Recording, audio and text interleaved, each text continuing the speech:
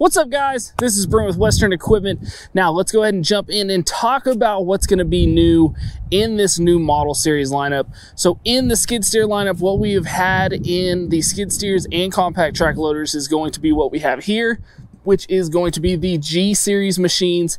Now you are going to have, as of 2024, the P series machines. So there are going to be 5 models in this P series. You are going to have the 330P, which would be a wheeled machine. Then we're going to have the 331P, which would be a track machine.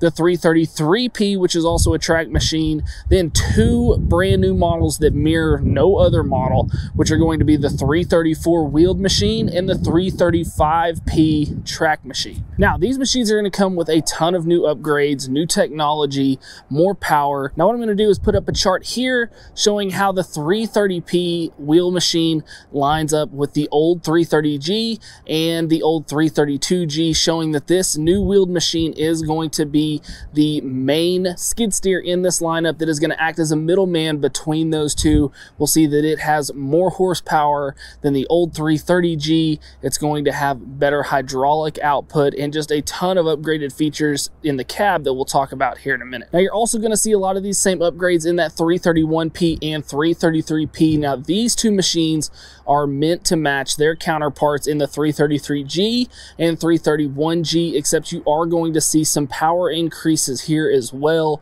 in the engine, and also some upgrades in the hydraulic systems as well. So here is a chart also showing these upgrades right here. Now probably the most exciting part is the addition of the 334P and 335P. These machines are going to be completely new to the lineup. They do not have a prior model that they are going to mirror, so therefore you're going to have all new things with these two pieces of equipment. First is that you're going to have a 118 horsepower engine on these machines, whereas before the highest we could get was in the 333 range, right around that 100 horsepower mark. You're also going to have a new hydraulic system in these two machines that is going to help regulate that hydraulic flow while also giving you more hydraulic flow, having the high flow option of 44 gallons per minute. Now speaking of the hydraulic flow, in the 334 and 335 there is not going to be a standard and high flow. What you're going to have is a flow of 44 gallons per minute, but you are going to be able to adjust this flow in the cab on the new touchscreen display. Now coming to that, in these new P machines you are going to have a completely redesigned cab. I'm going to throw up a couple of different pictures here. Here is going to be one looking inside the cab, looking at the seat, seeing that we have a new heated and ventilated seat option.